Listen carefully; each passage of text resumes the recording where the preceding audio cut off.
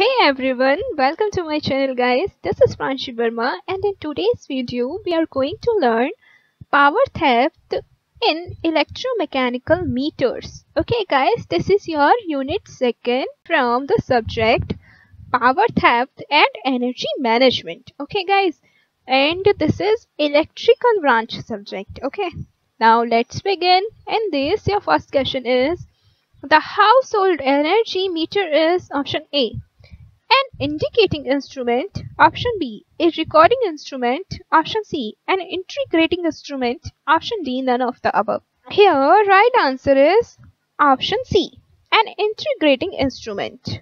Next question.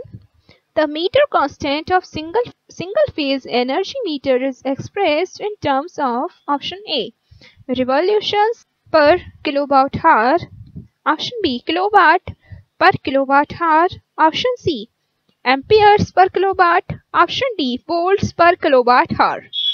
Right answer here, single phase energy meter is expressed in terms of option A, revolutions per kilowatt hour, option B, kilowatt per kilowatt hour, option C, amperes per kilowatt, option D, volts per kilowatt hour. Right answer here, right answer is option A, revolutions per kilowatt hour. Next question. If voltage supply to the energy meter is more than the rated value, energy meter will run option A, slow, option B, fast, option C, either of the above, option D, none of the above. Right answer is option A, slow. So, if voltage supply to the energy meter is more than the rated value, energy meter will run slow. Next question.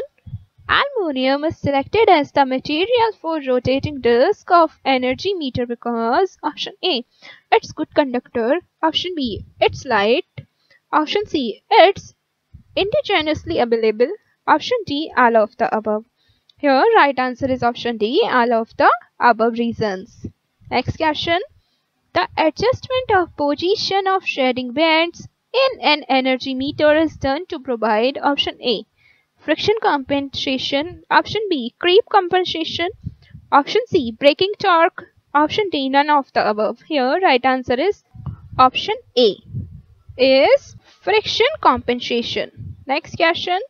Which of the following meters are not used on DC circuits? Option A, mercury motor meters, option B, commutator motor meters, option C, induction meters, option D, none of the above. Right answer is option C, induction meters. Next question. Most common from AC meters meet within everyday domestic and industrial installations are option A, mercury motor meters, option B, cumulators motor meters, option C, inductive type single phase energy meters, option D, all of the above. Here right answer is option C, induction type single phase energy meters. Next question. Which of the following is an essential part of a motor meter? Option A, an operating torque system, option B, a braking device, option C, revolution registering device, option D, all of the above. Here right answer is option D, all of the above. Next question. A power factors meter has blank space control springs. Option A, 1, option B, 2, option C, 4, option D, no. So here a power factor meter has no control spring. Okay. Right answer is option D. Next question. Meter ranges are so selected that the indications are obtained near the option A, top of the scale, option B, bottom of the scale, option C, middle of the scale, option D, none of the above. Right answer is option C. Right answer is option C. This is middle of the scala. Okay guys, ये option यहाँ पर गलत mention है, इसको मैं cut कर देती हूँ. Next question. Right answer is option C is here. Okay, please focus on it. Next question. 11. Moving iron meters are extensively used for the measurement of AC voltage and current because option A, no current flows through the moving element and it's robust. Option B, its torque weight ratio is more. Option C, it's very accurate. Right answer is here option A. No current flows through the moving element and it's robust. Next question. The accuracy of a meter is determined by blank space deflection. Option A, 1/10 of full scale. Option B, 1/4 of full scale. Option C, half scale. Option D, full scale. Here right option is option D, full scale. Next question, blank space. Meter has the best accuracy. Option A, thermocouple. Option B, moving coil. Option C, moving iron. Option D, rectifiers type. Here right option is option B, moving coil. Next question, an electrodynamic meter can be used to measure option A, AC voltages. Option B, DC voltages. Option C, both A and B. And option D, none of the above. Right answer is option C, both A and B. Next question, the reed frequency is essentially option A, a deflection measuring system. Option B, a vibrational measuring system. Option C, an oscillatory measuring system. Option D, a recording measuring system. Right answer is option B. Option B, a vibrational measuring system. Okay guys, यहाँ A और B में आप please आप confuse नहीं होइएगा. Right option है option B. Next question, the multiplier and the meter coil in the voltmeter are in option A, series. Option B, parallel. Option C, series parallel.